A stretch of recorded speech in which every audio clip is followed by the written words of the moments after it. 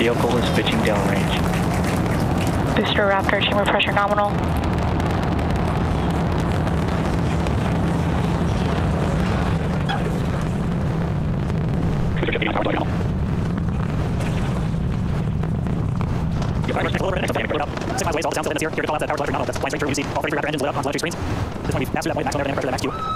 Coming up in just a little over a minute from now, it's going to be hot staging. So we're going to see the 6 engines on the ship being let go to the booster before see all the 3 engines on the booster shut down. And we call the engine off the main engine.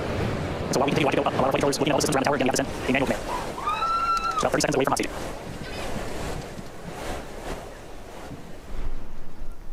And we heard the tower is go for catch. Booster engine cut off. The return flag is set for true. Ship engine start up. Stage separation. All right, hot staging confirmed. 6 out of 6 lit on the ship. Booster boost back going. We heard that we are go for catch.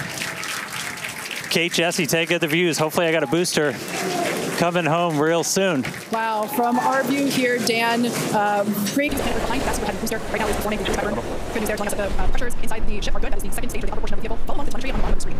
Yeah, booster is currently in its boost back burn. This boost back burn lasts just a little bit over a minute, so we've got a little, approximately 30 seconds left.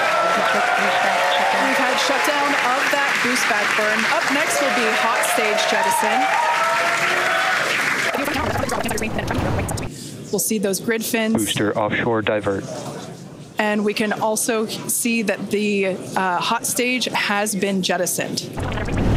The next step for booster is going into that landing burn. Again, it'll light up 13 of those engines and then pare down to 3 engines right before booster catch. All right.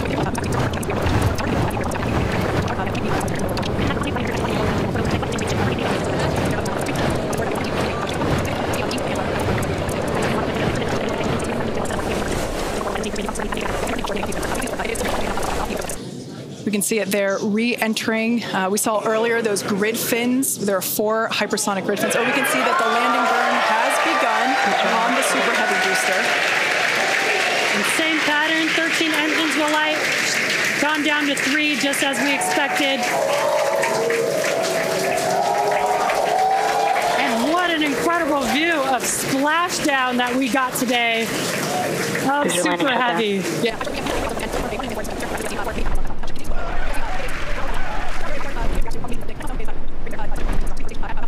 We have ship engine cutoff, which will be the cutoff of the Raptor engines.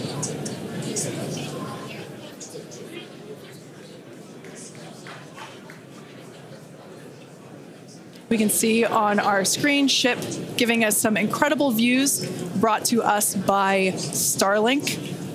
This view is also very interesting because we can see basically the receding tile line that we referred to earlier, where we mentioned we have removed a number of heat shield tiles in order to test out and push the envelope on the ship and demonstrate what its capabilities are. Ship engine cutoff.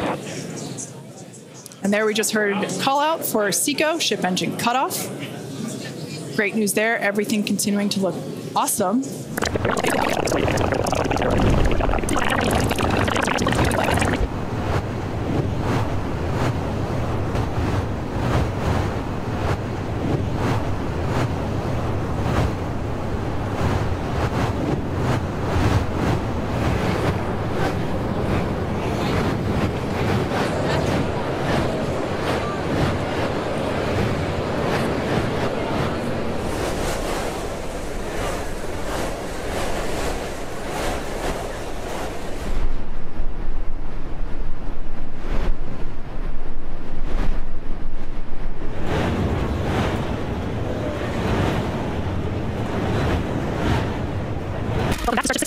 It has been an exciting day so far. We lifted off from Starbase at 4 p.m. Central Time. The Super Heavy booster and ship had a successful separation as well as a good boost back burn and good separation of the hot stage adapter.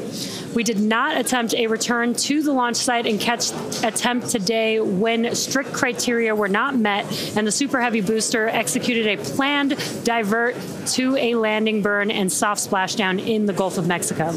Yeah, obviously we were hoping to come back to the tower, but this was a test and we knew that it was a very viable possibility. Starship is at 85 kilometers. Flaps now have control of the vehicle.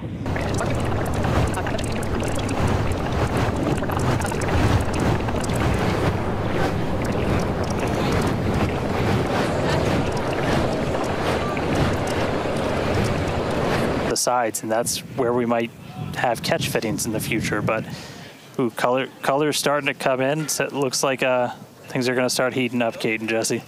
Yeah, fun fact, Dan, we actually removed 2,100 heat shield tiles from Starship in order to basically present that necessary receding line, which you kind of can see there in your view. Think back to previous flights, the heat shield line came up further on the vehicle, and just like Dan said, we want to test the vehicle beyond what we think it is capable of carrying based on our simulations and calculations. So once again, to just be super plain, don't be surprised if we see some wackadoodle stuff happen here. We won't be. There are a number of things that we are testing out intentionally to see what the ship can take.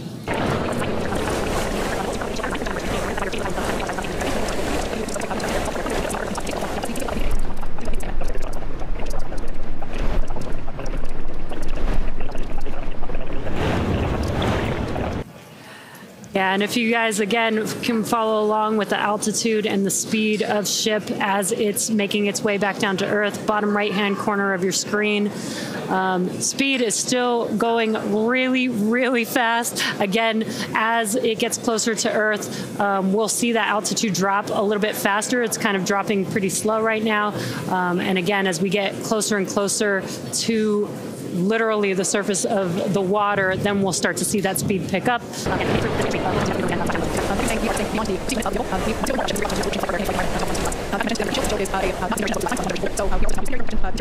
The heat shield isn't in this one spot. Can this other material protect the metal is the thinking there. Also, checking of the ship's structural strength in those areas where we're looking to add that ship catch hardware just to see if it survives entry. So yeah, as we've been saying, we've done a lot of calculations and simulations. This view right here is super cool. This is looking out from the aft engine bay, basically at the bottom of Starship. Then on the center left-hand panel, if you will, we have one of the forward Starship flaps, so one of the flaps located at the top of the vehicle. Underneath that is one of the aft end flaps, like the one that we see in the main picture there on the right-hand side of your screen.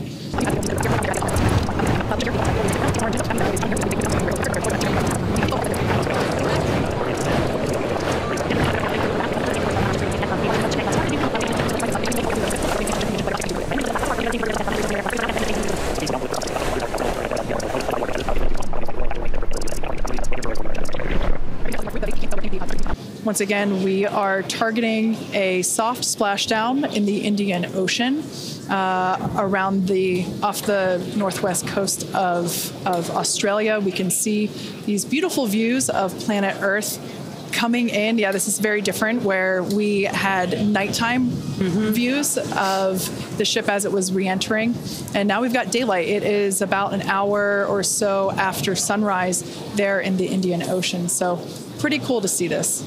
Yeah, and it might not seem like it makes a huge difference, but we do get a little bit more light on ship as well for the camera views that we have, which is very beneficial for us to visually see anything and try and correlate that to any of the sensors or data that we have on the vehicle.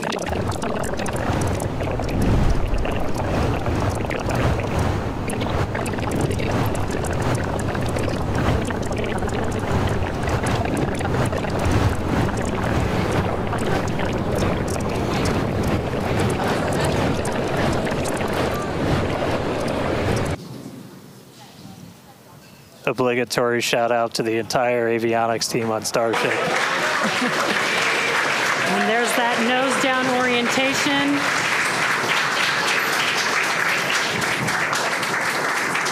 Now the Raptor engines will relight and help flip the booster back up. This is a more severe flip, given the orientation.